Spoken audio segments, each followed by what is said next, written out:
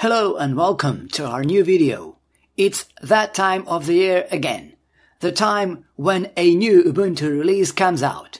We have already checked out Ubuntu 23.10 in one of our previous videos, so this time we will have a quick look at two of its official flavors, Kubuntu 23.10 and Ubuntu Mate 23.10, so don't go anywhere.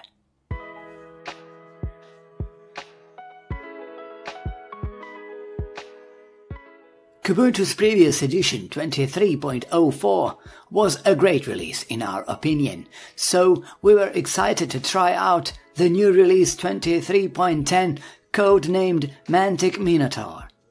But our main concern was whether the new Kubuntu release would be a step forward or not, and what we found out we'll show you in the video. First of all, while the mainline Ubuntu Mantic Minotaur comes with a new installer, Kubuntu sticks to its version of the widely used distribution-agnostic Calamares installer. The installation process in Kubuntu 23.10 was fast, easy, familiar, and without any problems.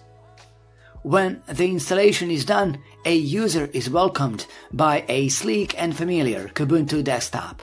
You will not see a difference between the Kubuntu Mantic Minotaur and the Lunar Lobster. What really makes the difference is under the hood.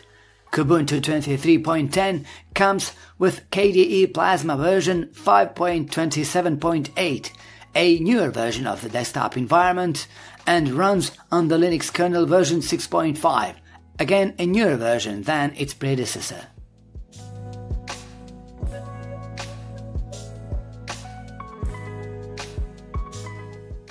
You get a consistent and familiar desktop experience where everything is just where you expect it to be. The system tray area is in the lower right-hand corner of the screen. In the lower left-hand corner of the screen, there's KDE's Start menu. There you can find a set of pre-installed apps and tools that will make you productive from the start.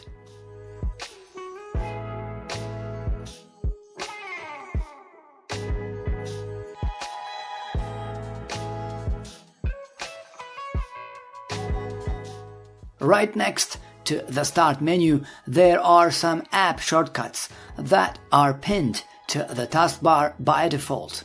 KDE's file browser, called Dolphin, and Mozilla Firefox, the default web browser, are among them. Discover is Kubuntu's App Center.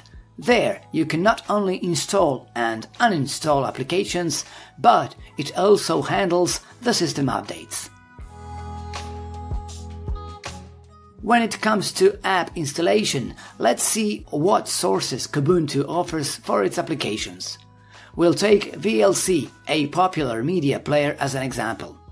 As you can see here, you can install it from official Ubuntu repositories and from Ubuntu's Snap platform as well.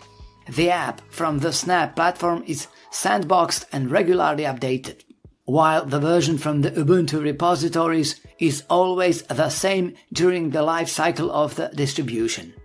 In the case of Kubuntu 23.10, it's until July 2024. In the midst of a heated debate on whether Ubuntu imposes snaps on its users, we have seen that in Kubuntu 23.10, out of the all common apps, only Firefox is delivered as a Snap app. Although the Flatpak platform is not available out of the box since the Kubuntu 23.04 version, it's still easy to install.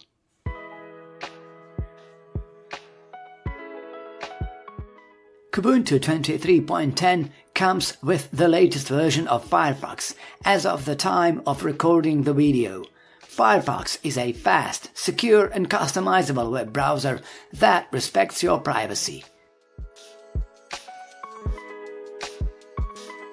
Kubuntu 23.10 also comes with one of the latest versions of LibreOffice, the free and open source Office suite that is compatible with Microsoft Office and other formats. Kubuntu 23.10 features a fresh version of Thunderbird, the free and open source email client that lets you manage multiple accounts, calendars, contacts, and tasks.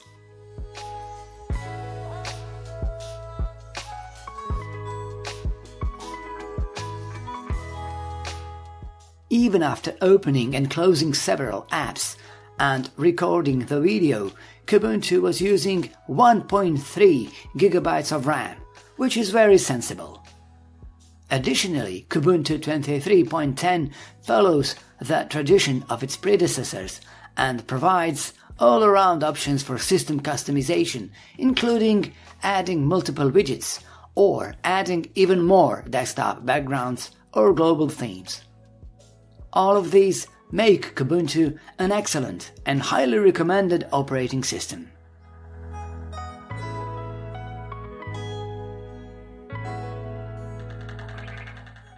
Ubuntu Mate 23.10 Mantic Minotaur comes with Ubuntu's classic installer called Ubiquity. It's a well-known installation experience, and Ubiquity completed its job without problems. After the installation is completed, a user is greeted by the Ubuntu Mate welcome screen, which offers some useful options, such as Getting Started, where you can install updates, drivers, codecs, and software. Features, where you can learn more about Ubuntu Mate's features and benefits. Community, where you can join the Ubuntu Mate community and get support. And Boutique, where you can browse and install more applications from various sources.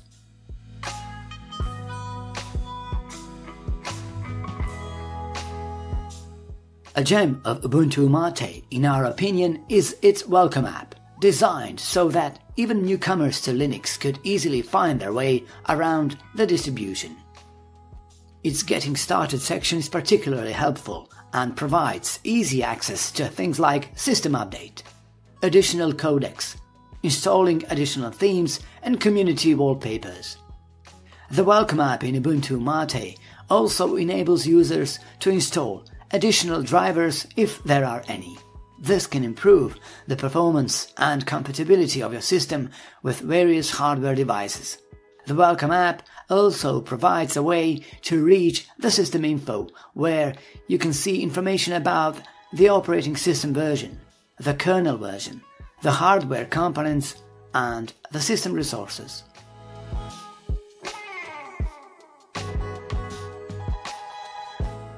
The default Ubuntu Mate 23.10 desktop is organized in a way that there are workspaces and a recycle bin in the lower right-hand corner of the screen.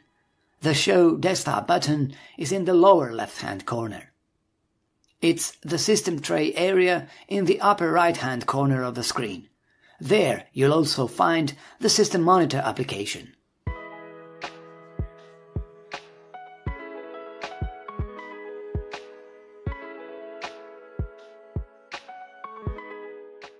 There you'll find Mate's Control Center, which is, in our view, one of the most comprehensive control centers in the Linux world. The next thing is the calendar, and then the clock and volume controls. And then comes our main gripe with Ubuntu Mate. This time again, as was the case every once in a while, there are two connection icons in the system tray area. We have had the issue both on real hardware and in a virtual environment. In the upper left-hand corner of the screen, there is a brisk menu, a menu originally made for the Budgie project. Ubuntu Mate has already adopted it earlier. Ubuntu Mate 23.10 also brings in a set of applications that will make you productive from the start.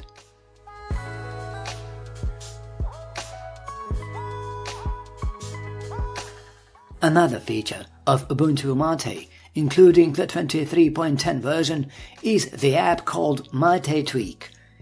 If you're not happy with the default desktop setup, then this app is for you. It offers several pre-configured desktop layouts with very self-explanatory names: Contemporary, Cupertino, Familiar, Mutiny, Pantheon, Redmond, and Traditional. They mimic the workflow in different desktop environments or operating systems.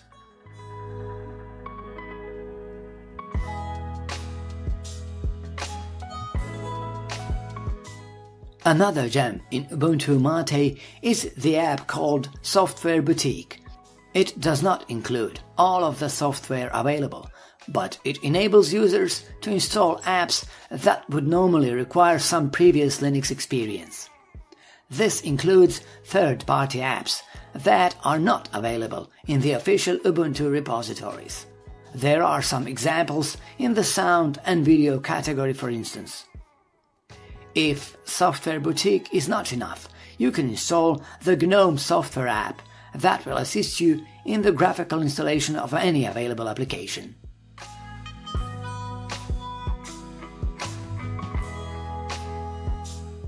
Another excellent app in Ubuntu Mate's arsenal is Browser Selection. The app enables you to easily install any of the most popular web browsers.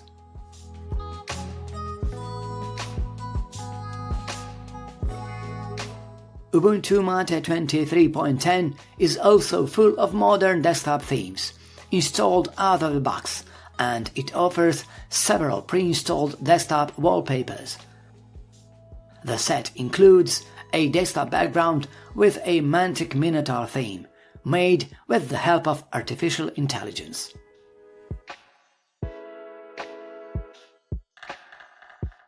The set also contains a wallpaper from the Ubuntu 23.10 main theme, but in this case with Mate-specific colors.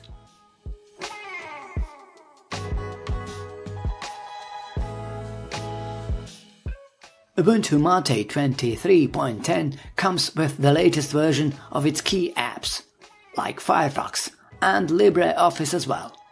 In Ubuntu Mate 23.10, there are several applications installed as snaps, and they include Firefox, Software Boutique, and Ubuntu Mate Welcome. And as it's the case with other official Ubuntu flavors, in Ubuntu Mate 23.10 there are no Flatpaks pre-installed. When it comes to software availability, as we can see here in GNOME software, apps are offered from both Ubuntu official repositories and from the Snap platform as well.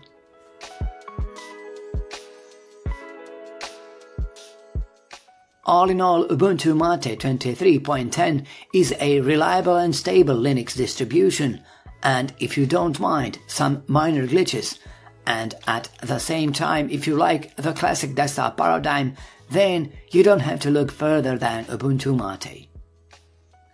That's all for the video. We hope you enjoyed it. Thanks for watching and see you next time.